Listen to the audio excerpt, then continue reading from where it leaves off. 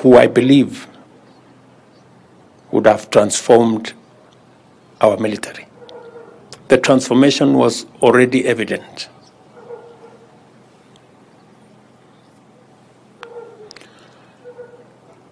And so I have lost a friend.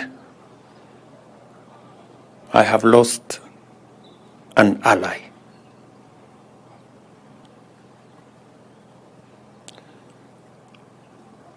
Poleni sana Mama Eileen and your children. In his humility,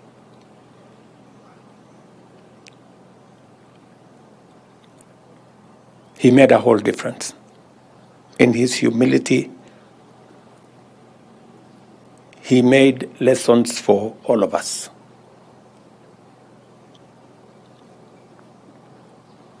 So, yesterday was truly, truly bad.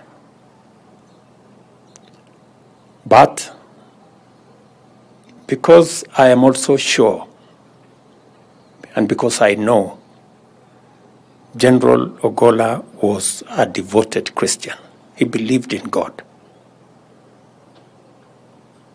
And that gives us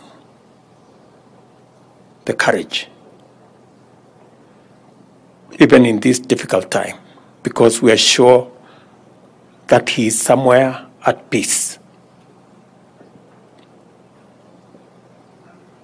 He believed in God in such an unequivocal way that members of his family are witnesses.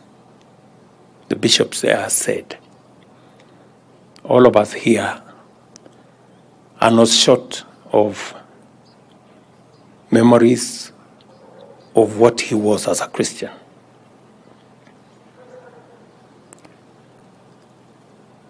And as we celebrate his life and mourn his loss, as a nation, we must remind ourselves that General Ogola died on duty, responding to the cries of women, children,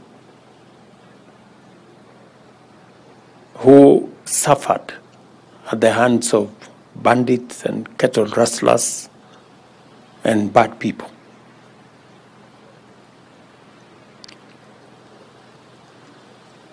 And when I discussed this with him, when I came from West Pokot about 10 days ago, the people of West Pokot had asked me, they had 5 schools that had been closed because of insecurity. And I asked General Ogola, what are we going to do? He told me he would reorganize his budget, provide for 30 million shillings, and go himself to supervise the construction of those schools.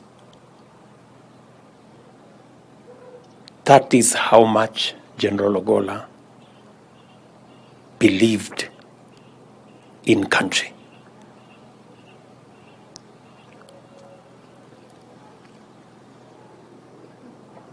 And because he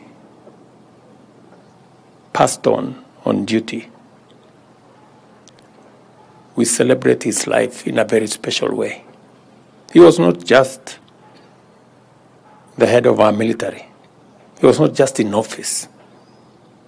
He died on duty, active duty. That speaks volumes of what General Ogola is. And so we celebrate him in a very special way. He teaches us many lessons on humility, on professionalism, on commitment to country. And I could see yesterday on the faces of his military colleagues generals who ordinarily would be hardcore people, you could see broken souls